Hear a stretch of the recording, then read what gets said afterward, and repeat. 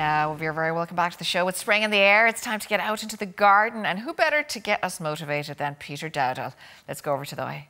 The longer days have got people thinking about the garden again, but the biggest pests in the garden are slugs and snails. And here to tell us all about this and how to get rid of them, maybe we have our gardener, Peter Dowdall. Peter, how are you, sir? I'm good, Dahi. Good, thank Very God. Exciting time of the year, I find myself. Everything's coming back into growth. It's a magical time of the year. This Stretch in the evening, time. everything. Oh, it's just wonderful. But our slug friends. It's not just the plants that are coming back, so too the slugs and snails. They are by far and away, the first thing to say, the most important thing is they are by far and away the most common garden pest we have. Okay.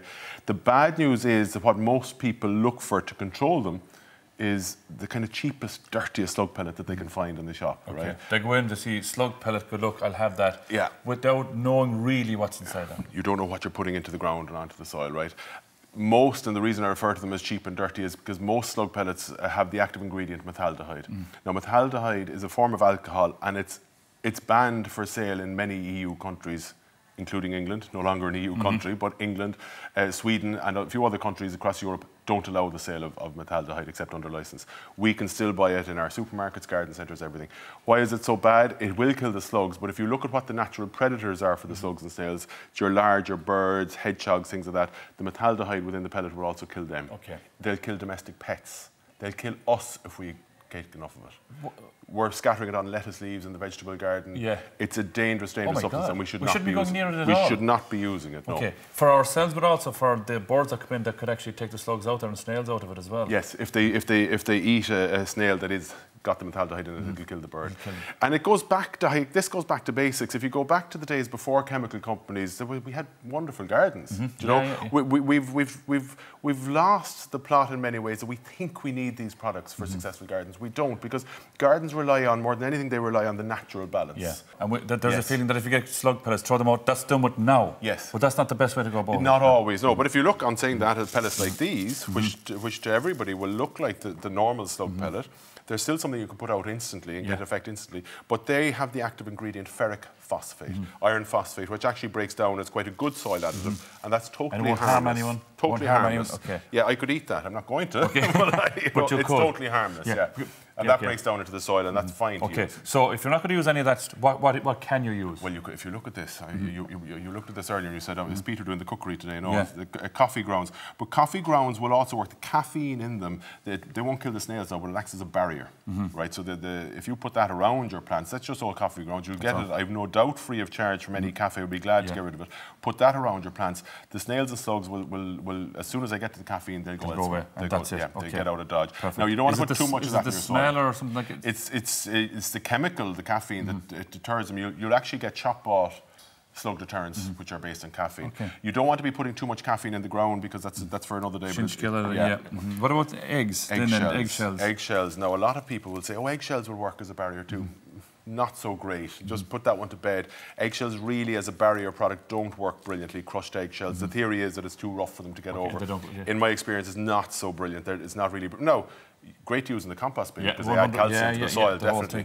But not for slugs and snails. What is this then? That lovely looking thing is this, right? Yeah. So this is wool pellets. Okay.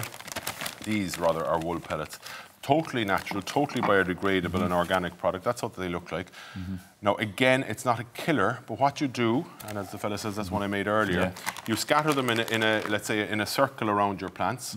You wet them like I did there, and it forms this kind of surface which the slug can't get over. They can't get over that. They can't get over. And as that breaks down, that's giving nutrients back to the soil. It's creating humus. And it's all about, as I say, working with nature and working with the natural balance. What about putting salt out? Salt will kill the slugs, certainly, but I wouldn't be putting salt in the garden because salt will damage your plants. Okay, so you don't want to do that. Salt will dry out the plant roots, so you don't want to do that. Do you remember years ago, and I remember older people doing this, putting seaweed on spuds and so on and so forth. Absolutely. That would have been to get rid of the slugs, I'd imagine. No, actually, well, it will have, as it dries out, it will have that effect, but no, seaweed is brilliant from the nutrient point of view, the nutrient and soil structure. Oh, absolutely. Nothing better you can add to it. These are little slug traps, so what they work on is you fill that bit there with beer. Okay. Beer? Yeah. So you dig a small hole. Real beer. You might have every undesirable in the neighbourhood coming to you as well as the slugs. So your soil level comes up to here. So you bury that much of it in the soil. You fill this little reservoir here with beer.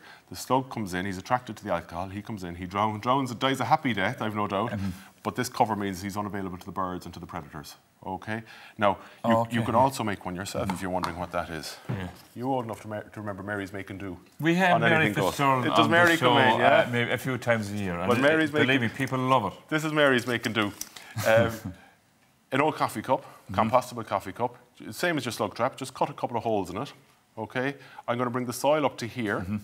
The slug will go in here, be attracted to the beer. I'll put the lid in it, right? Again, compostable, like most coffee shops are nowadays, thankfully. So the slug will go in here, up over the soil in there. He'll drown in the beer down here. I simply take that out, throw them out.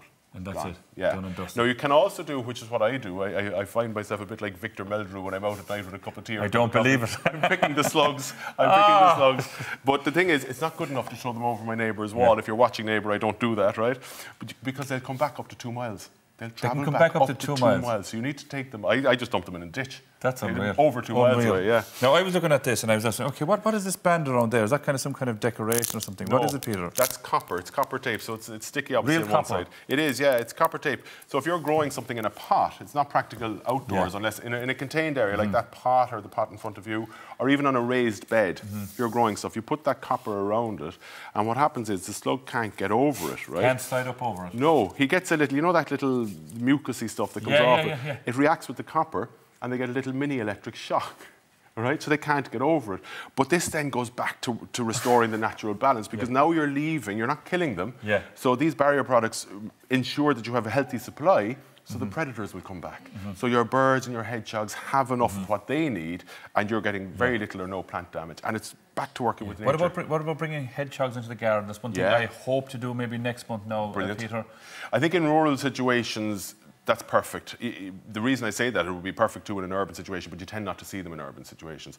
If you can encourage hedgehogs in by hedgehog houses, you don't even have to go to the expense or the trouble of getting a hedgehog house. If you have a large enough garden, well, be careful during the winter not to have it too manicured, too pristine. If you leave a wood pile or hedge clippings, hedgehogs will hibernate. They love that. They'll hibernate. You can clean it up in the spring, and the hedgehogs then will take care of your slugs and snails. Peter, I haven't cut my garden yet, and I think the last time you were in, I was telling you that I didn't get the last cut in September/October because the weather was too bad. Yes. Now the weather, the grass is high enough now, and I want to cut it. Yeah. Now I don't think I'll be able to do it this weekend with the weather, but do I need to go through the grass to make sure that there's nothing kind of being burrowed in there during the winter months or anything? Not really, no. What you would expect to nest in long grass would be things like the solitary bees, okay?